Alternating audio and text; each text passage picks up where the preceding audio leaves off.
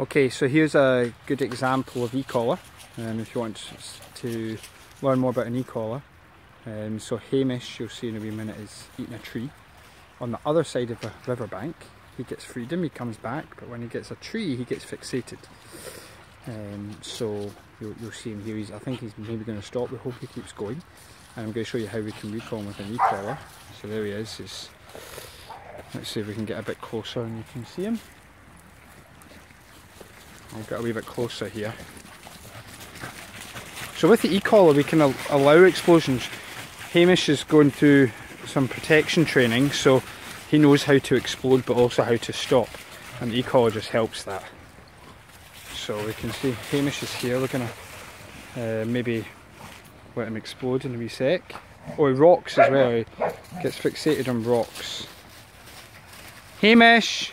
Hamish! Hamish, leave! So, just normal shouts obviously don't get the dog's attention. Dog's too fixated. Also, right behind him in this field right here are sheep.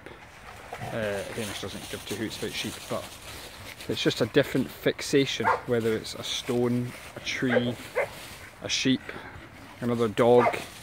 It's just a different fixation. So Hamish is definitely fixated on this rock right now, but without our permission, and that is a problem. That's not good. He has to do it only with our permission. So all I'm going to use right now, show you this collar, this remote, sorry. So here we have the remote. I'll get a focus. It's called the Boss. Okay, best e-collar in the world, this one, from ecollar.com. You can see at the top, ecollar technologies. And it's on pure, this button right now, when it gives a symbol like that, it means it's on tap sensation, on pure vibration. So we're going to give him the chance by giving him a recall, verbal, and a tap at the same time, a vibration. And we're going to see if he responds to that because he's quite fixated. So here we go. I'll give one verbal first without a tap. Hamish! Hamish! And now, okay, so he's not listening, so he's going to get a tap, okay? And we're going to see what he listens to. Hamish! So the vibration is saying right now that that's not powerful enough to get his attention because he's too fixated on the stone. So this is where you need to find the right working level for different situations. So now we are on a neck function and on continuous mode. So you're going to see that here. Get a wee... Yeah, see it there? Okay. This goes from 0 to 100.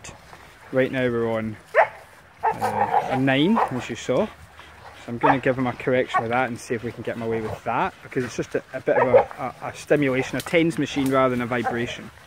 So, Hamish! So we need to find the right level. Hamish! Come here. Move. Come here. Come in. Good. So I had to go up to a 22 there. You can see a 22. It's still very mild. That's like 2 out of 10. So see how fixated he got. And now Junior, same time. They're having just a great time, and people think their dogs are having a great time, but the humans aren't really in control. So then you get all this barking, and that's not good. So Hamish, hey, come here. Come here. Come here. Come here. Shh. Too excited. Too excited. So you have to start the game, you have to finish the game. This is just real life, I guess. Sometimes we have to find the right level. I'm out pushing a pram with a child. My dog needs to get off the leash. Okay.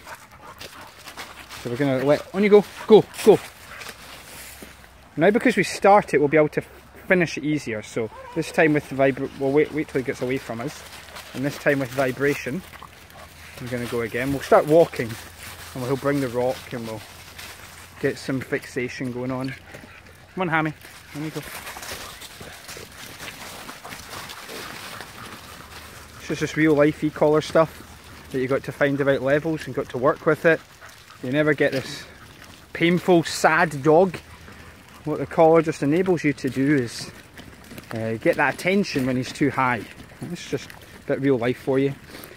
We give him because time,